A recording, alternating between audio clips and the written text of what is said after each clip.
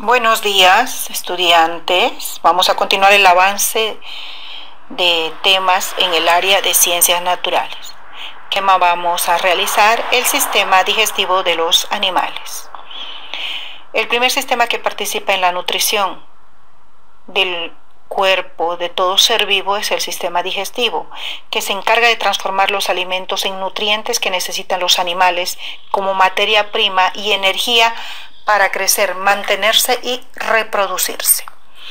La función básica de cualquier aparato digestivo de los animales o de todo ser vivo es la obtención de los alimentos y la transformación de estos en sustancias que puedan ser absorbidas y utilizadas por las células. Es el proceso por el cual el organismo metaboliza los alimentos y sigue una trayectoria o un recorrido en el cuerpo del ser vivo. O sea que una vez que ingerimos los alimentos, ellos tienen que hacer un determinado desarrollo o trayecto desde la boca hasta desechar lo que nos sirve. En las imágenes ustedes están observando el aparato, el sistema digestivo en un perro. Y vamos a desglosar que la boca, qué consiste, qué proceso, qué función cumple, el esófago, el estómago, el hígado, el intestino, el colon y el ano. Esas son las partes que forman parte del sistema digestivo. El sistema digestivo empieza en la boca, donde los alimentos son triturados por los dientes. En los animales o en los seres vivos, agarran los alimentos, sujetan los alimentos con los dientes que están en la parte de adelante de la boca, llamados incisivos centrales y laterales superiores e inferiores. Con eso agarra el alimento, lo corta y lo introduce a la boca para que sean triturados, mezclados con la saliva. Una vez que la saliva ayuda a mezclar los alimentos, formando el bolo alimenticio, sigue el recorrido por el esófago. O sea, el alimento ya mezclado, llamado bolo alimenticio, se lo traga y hace un recorrido por el esófago. Una vez que esos alimentos y los líquidos son tragados y llegan al esófago, o llamado también lumen, estos continúan su recorrido porque se siguen mezclando en ese trayecto hasta llegar al estómago. Cuando llegan al estómago, ayuda a digerir mejor los alimentos al mezclarlo con los jugos digestivos que se encuentran en el estómago, convirtiéndolos en un líquido diluido. Esto es para que tenga una mejor absorción en el organismo. Una vez que ha pasado esta absorción de estos organismos que son diluidos en forma un poco más líquida, pasa al hígado. El hígado tiene la función de metabolizar y almacenar los nutrientes que solo pueden ser utilizados por el organismo una vez que son procesados. Y el hígado cumple 3 funciones vitales para que continúe el trayecto de los alimentos y que estos sean repartidos al organismo como nutrientes. La primera función es la desintoxicación, luego está la síntesis y el almacenamiento. ¿En qué consiste la desintoxicación? Consiste en la limpieza digestiva, que consiste en eliminar las toxinas que se han acumulado o se han almacenado en el hígado durante semanas, meses e inclusive años. Este organismo, este proceso, esta función, elimina todo esto que ha sido guardado, lo elimina, lo desecha, porque ya no sirve.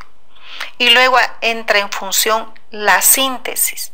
Después de que se desintoxica el hígado, pasa a realizarse la síntesis. ¿Qué es la síntesis? Es que el alimento se lo clasifica en los nutrientes y en los desechos. Distribuye los nutrientes al organismo y lo que no sirve se lo elimina. Después de que los alimentos que sirven pasan al almacenamiento, que el almacenamiento en el hígado es el encargado de procesar los alimentos que puedan ser aprovechados por el organismo. Nuevamente purifica más el alimento y lo que no sirve es desechado y pasa por los demás conductos que a continuación vamos a decir.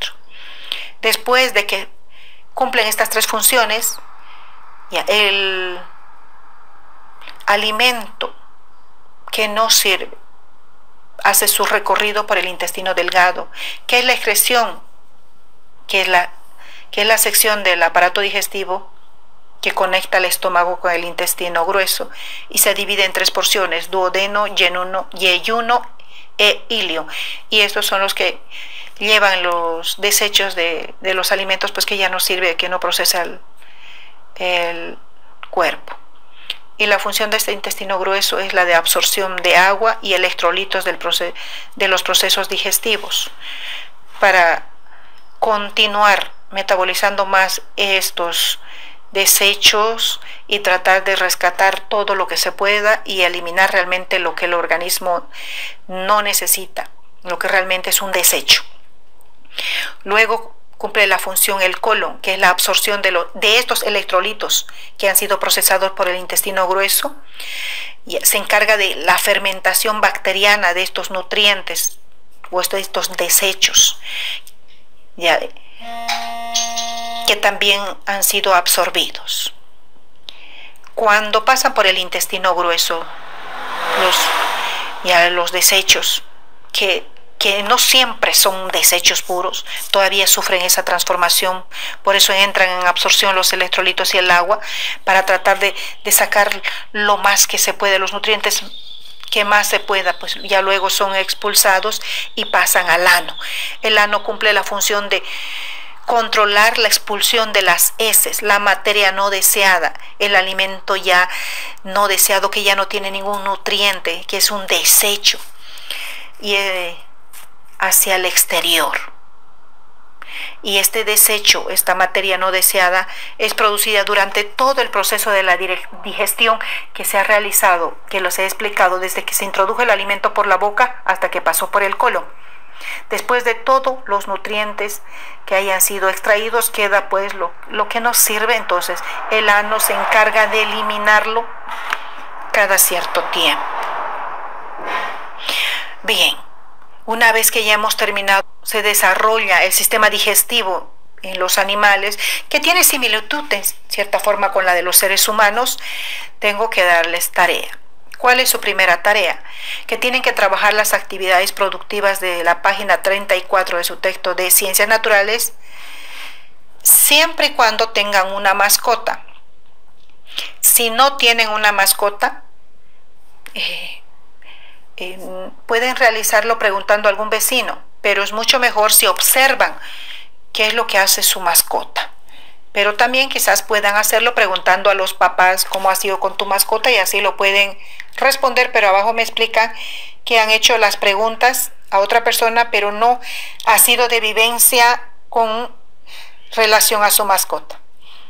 Luego, la segunda tarea, debajo del tema del sistema digestivo, van a pegar imágenes de diversos animales domésticos, una vaca, un perro, lo que ustedes gusten. Luego, como tercera tarea, está dibujar en el álbum el sistema digestivo, pero esta vez de una vaca. En lo que yo les enseñé, todo lo que es el sistema digestivo, lo hice con la imagen de un perro. Ahora ustedes lo van a hacer con la imagen del sistema digestivo, pero en una vaca. Esto en el álbum, bien pintadito, por favor. Suerte y que Dios lo bendiga. Hasta luego, mis queridos estudiantes.